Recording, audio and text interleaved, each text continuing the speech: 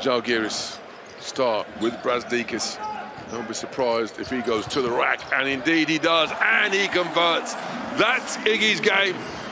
Looking good on offense, disciplined on offense, and making quality shots as Brazdeikis, the new kid on the block against the established superstar.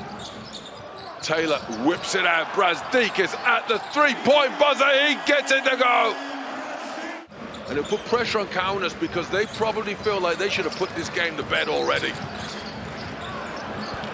They continue to score with some freedom. Barutas has it ripped away by Motiejunas. Brazdeikis again, and he nails it. Well, Motiejunas looked like he had the steal. Monaco, Lanovas, Polonara, Brazdeikis gets the score.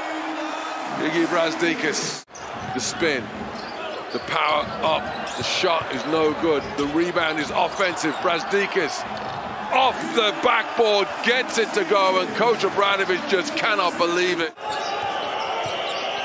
Wanted the game low scoring. They've got a low scoring game. And they've got steals aplenty. Their defense. Monaco have won 5 games in a row. They've won 8 of 10. That winning streak looks doomed. And it's that man Brazdeikis again with his 4th triple of the night.